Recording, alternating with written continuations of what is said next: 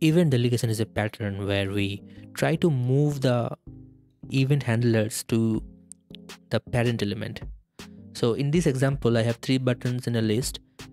Instead of adding on-click handlers in each button, we should move it upward. We should move these handlers to the UL element. But this is one React application. Should we actually worry about event delegations and all in React? Let's find out in this video. Alright, if I click on the button, you can see I have one alert. Okay, each button has one alert. So why not just inspect the element and go to the event listeners tab in Chrome DevTools and make sure that this ancestors is not checked. Expand the click, you will find out one event handler. But what is this? This is nope.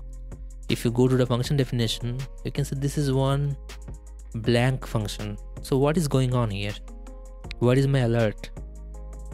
In React actually uses the event delegation. It actually moves all your event listeners to its root element.